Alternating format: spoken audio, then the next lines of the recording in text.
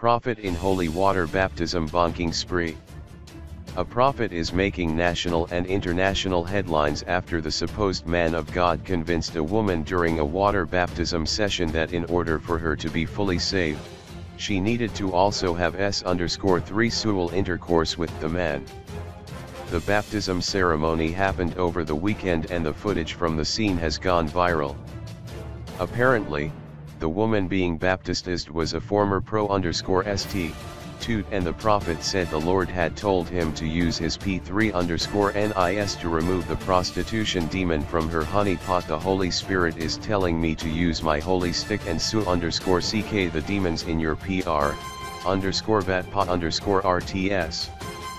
That is the only way you can be reformed, the prophet was heard saying. The woman agreed since she was in desperate need for salvation. This pastor is said to have been having what they called holy S_3x in front of other congregants.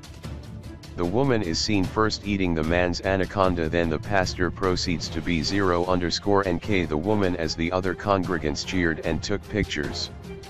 The exact location of the church could not be ascertained at the time of going to press.